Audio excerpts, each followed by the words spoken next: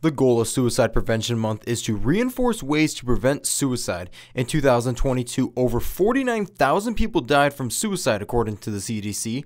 One psychologist I talked to explains small factors can lead to major outcomes with suicide. A few of the main things to keep in mind when it comes to risk for suicide is that it's a matter of belonging or not belonging.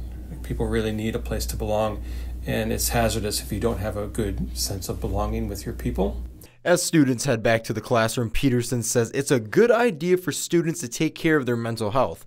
Two major implications that can lead to suicide are stress and anxiety. When it comes to stress and anxiety adds to a risk factor with suicidality because anxiety is energizing.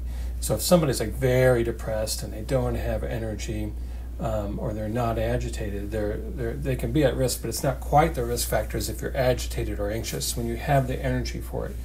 The national hotline for suicide is 988. According to 988 Lifeline, people who are having suicidal thoughts felt relief after speaking with someone about their thoughts. Peterson says just speaking with an individual can make all the difference. Many schools do offer counseling for students if they are seeking help. I think I would just encourage students to trust that they're not going to be a burden. That for the most part, when people come to us being a friend, a family member, for help, that this is an opportunity to be close, an opportunity to be helpful. It doesn't tend to be a burden.